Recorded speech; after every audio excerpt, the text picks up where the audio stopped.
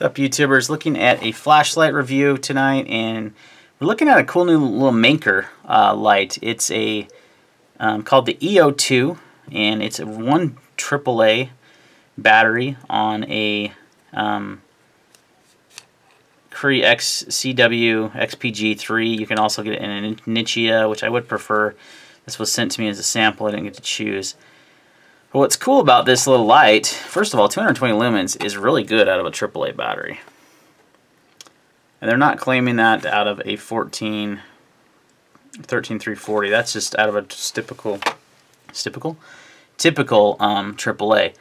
It's more of a lantern style light. It has this forward facing, kind of like the light headlamps that can be headlamps and flashlights, but this is not a headlamp, this is just a light. So it has the forward facing. Now the clip is actually reversible, and one thing they design it like this is so you can actually clip this on your backpack or your pants or something, so you can use it as a almost like a lantern more than a point and shoot flashlight. So it's got 3 modes, and we'll go over the modes outside. That's the high mode there, low, medium,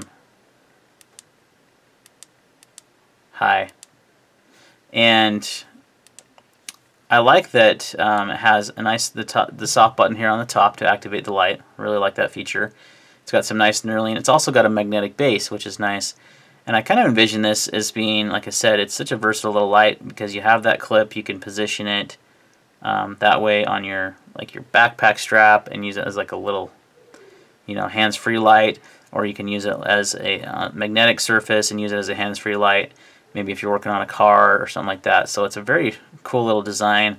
You're seeing more of these pop-up. Zebralight's been making them for a few years like this, and Olight's done a couple recently that are actually headlamps. Again, this one's not. It's just a pocket light. It didn't come with like a headlamp attachment or anything. It just come with a lanyard hole. But you can also switch that clip so it's bezeled down, carry it in your pocket like normal, or you can, again, flip that around and carry it inside your pocket, or you can attach it to a strap or something of that nature, and you can use it as a forward-facing light. So pretty cool little light. Let's go ahead and do some beam shots outside and kind of show you how that works, and then we'll come back and finish up the video. All right, we are outside with the Manker.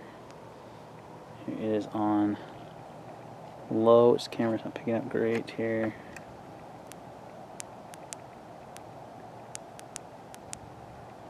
Medium. This is high, 220 lumens. So you can see here it's got a decent amount of light output for a AAA battery. Actually, that's high, even higher. There was one more mode. Not a bad little light. Pretty good, well, quite a light of flood, but the way this light's designed, that's what you'd want. And you got your strobe mode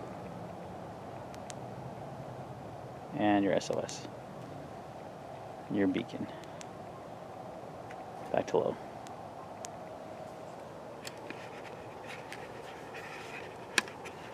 The Manker on high inside.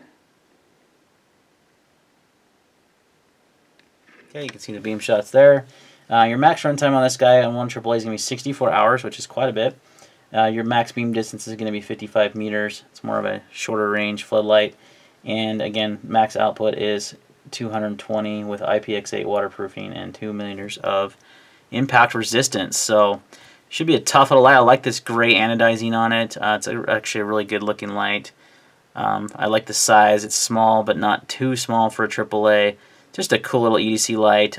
Lots of different ways to use this one. Very versatile, not just a handheld light. You can use it quite often in different aspects. So I like it. I want to thank Manker again for sending this to me for review.